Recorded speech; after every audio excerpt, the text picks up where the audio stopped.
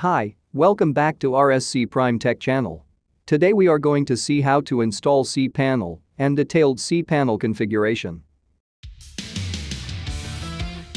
cPanel is one of the most well-known, most reliable, and easy-to-use control panels for web hosting.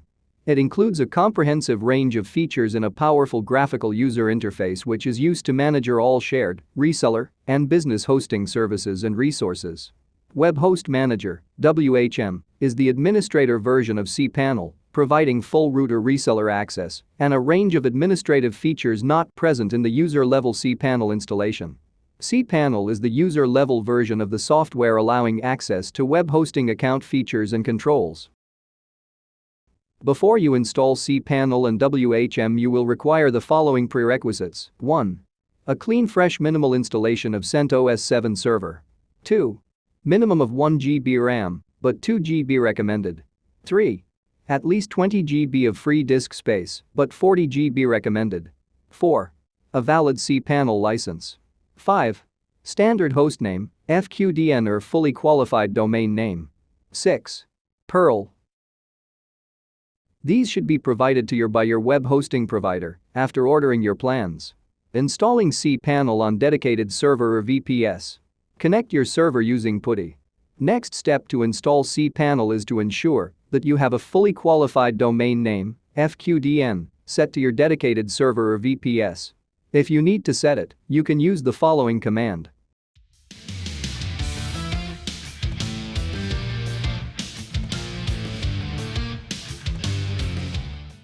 cPanel is written in the Perl programming language, therefore we must ensure that we have Perl installed on the server by running the following command: yum install Perl.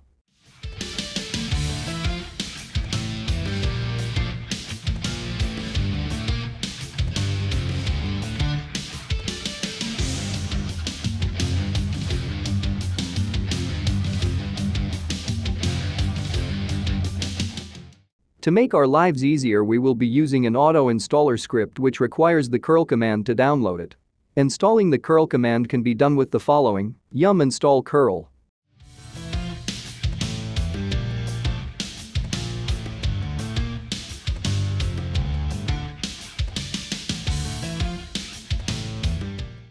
We can now install latest version of the cPanel to our server from the official repository. Go to Cpanel website, get installation command and run. This process will take 40 to 50 minutes.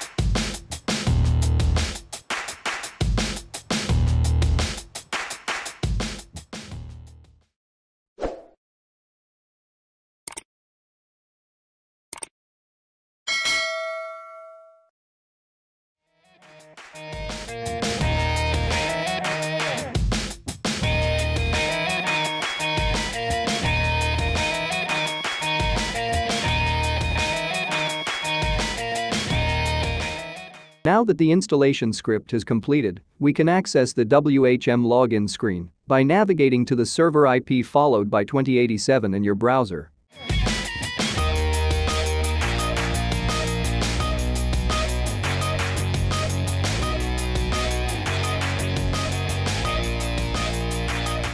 You should then be presented with the WHM login screen, where you should enter your root login details for the server. After you've logged in, you'll be presented with a license agreement screen like the following. Click Agree to All to proceed on to the next page. You'll now be prompted to enter your contact details such as your administrator email address. You'll also be prompted to enter your nameservers, which you can fill in at this point or skip it and fill it in later on. Congratulations, you now have access to WHM control panel. Once logged in successfully, you should see a dashboard screen like the following. This is the home screen for the WHM control panel, where you can access all the features of the cPanel server. Click Explore All Features to show a sidebar with all the WHM features. Next, we want to click Customize Name Servers and then the Basic Config tab, which will bring us to the following page. Here you need to enter the details of the Ethernet device to use to connect the server to the internet. This should be provided by your web hosting provider.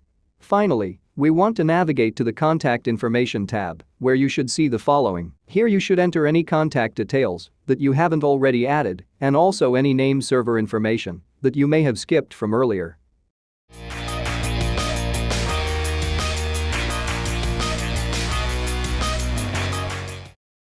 To change root password, go to Server Configuration, click Change Root Password menu.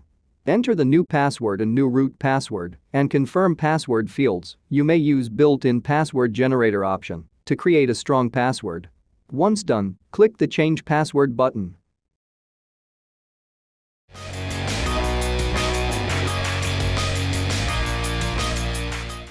Initial quote setup. Disk quotas will help you to track disk usage on a per-user basis and enforce the space limits you give each account. Quotas should have been enabled during the initial setup process. You only need to perform the steps in this tutorial if quotas weren't enabled then. Most VPS and some dedicated servers will need quotas enabled at the operating system level before they can be set up in WHM. The initial quota setup interface scans your server to confirm that it uses disk quotas on the directories in which your Cpanel users store their files. This quota will not affect MySQL databases. You can follow the steps to enable initial quota. Navigate to Initial Quota Setup under Server Configuration. You will get a warning like warning, enabling quotas on a machine that does not have kernel support for quotas may result in an unbootable system. This should only happen if you have compiled a custom kernel on your machine without quota support. Proceed at your own risk. If your kernel does not support quotas, then the problem can occur. Since your server was probably set with quota enabled, it should be safe to continue. Click Proceed to continue. It will take a while to complete the disk scan and quota setup. After completing the process, you can reboot server and confirm. That's all, now disk quota will be enabled for you. This will further help you in keeping track of the hard drive and its usage.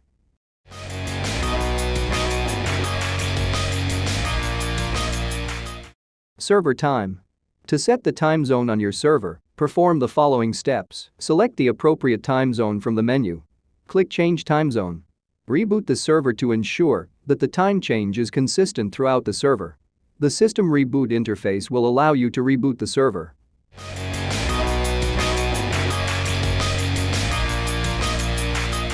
Tweak settings. WHM Tweak Settings section is where you will find many options for your cPanel server. Go to Server Configuration, then click Tweak Settings. Here you will have some tabs: compression, security, PHP, etc. Modify the options you want and click the Save button. Notice that you can search for specific settings via the Find box. Turn off Mailman. Turn off Boxtrapper Spam Trap.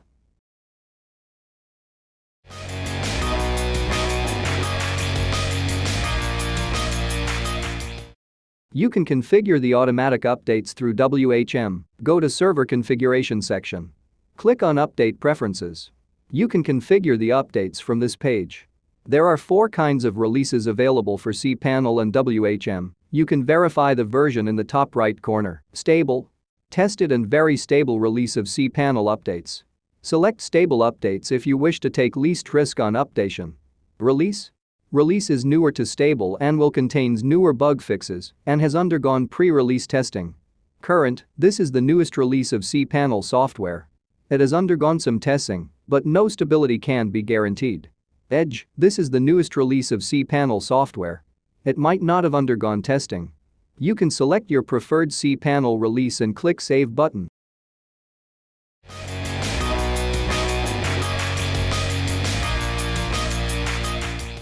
Hostname Setup. To change your hostname, perform the following steps. Navigate to Change Hostname under Networking Setup. Enter the new hostname into the new hostname text box. Remember, you must use a fully qualified domain name as your new hostname. Your new hostname should also resolve to the server's main IP address. Click Change. A pop-up window will appear that confirms the hostname change is in progress. After the system changes your hostname, scroll to the bottom of the interface and click Add an A entry for your hostname. Review the information about your server and, if it is correct, click Add Entry. The system will automatically configure the new hostname and add the correct A entry.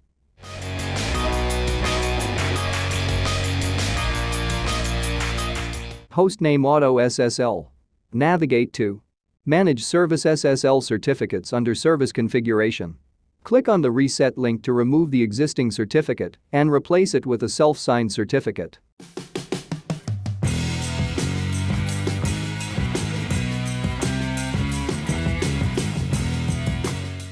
In order to install the free hostname certificate, use the following steps.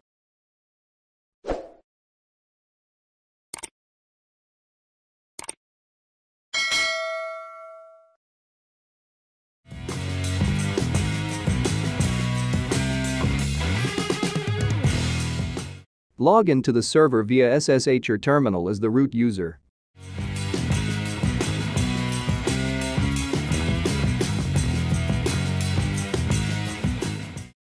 Type the following command and enter.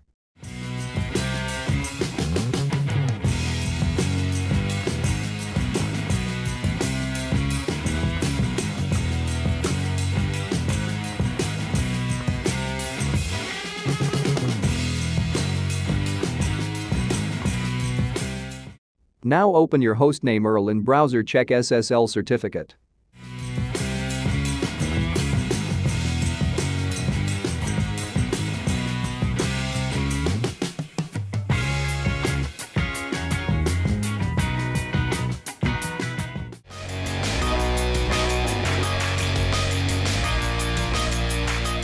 Installing Let's Encrypt SSL plugin.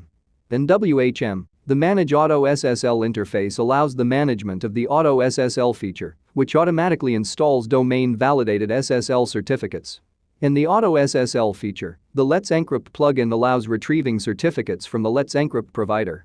By default, the Let's Encrypt plugin will not be enabled in WHM, and only the Cpanel's default provider will be present as shown. The below steps can be followed to install the Let's Encrypt plugin first in WHM. Execute the below command from the server command prompt.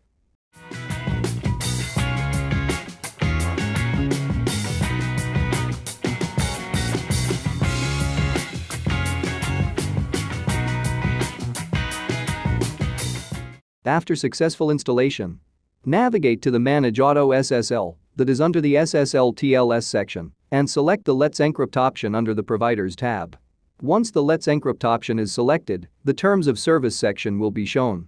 Once this is done, select the I agree to these Terms of Service option and then click on Save. Once it is saved successfully, a prompt will be displayed notifying that the Auto SSL has been configured to use the Let's Encrypt provider. Set as the default provider on WHM, it will provide all future SSL and wildcard SSL certificates.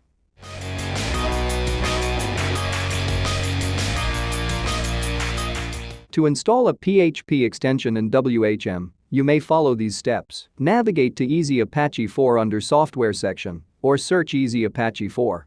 Click Customize under Currently Installed Packages. Click PHP Extensions. Use the search bar to search for the extension you need to install. Example, zip. Mark the extension for installation by clicking the switch icon to the far right of the extension. Do this for the version of PHP you need the PHP extension for. Click Next.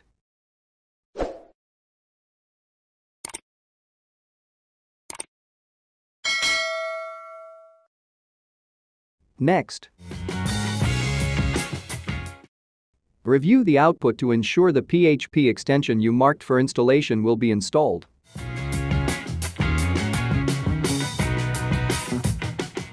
Click Provision, which will install the selected PHP extensions. That's all. Now you successfully installed zip extension for PHP.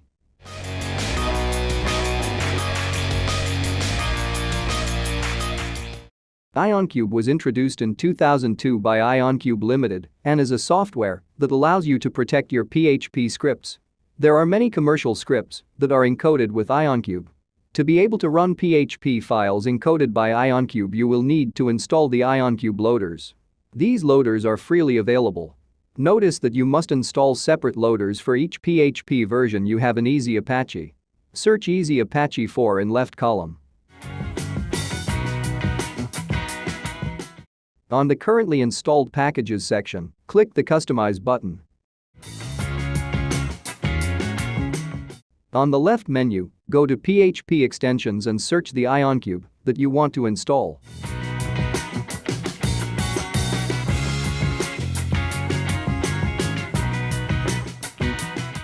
Go to Review to see the changes that will be applied and click the Provision button to apply them.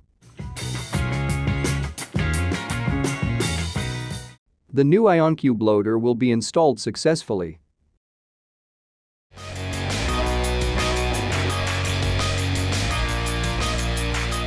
Softaculous is available as a free-to-premium auto installer. The premium auto installer is available for low price. Free license Softaculous includes 55 scripts, whereas premium includes 410 scripts. Before starting the installation, make sure IonCube loaders are enabled.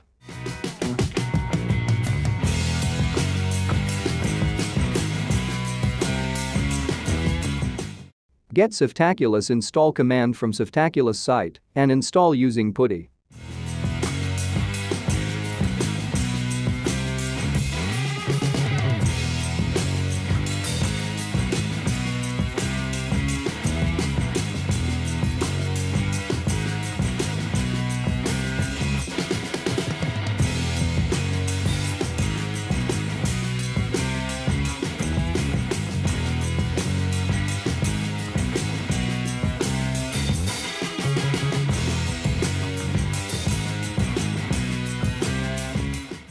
To check installation, go to your WHM interface. Click Softaculous Instant Installs under Plugin section. The following web page will open if the installation was successful.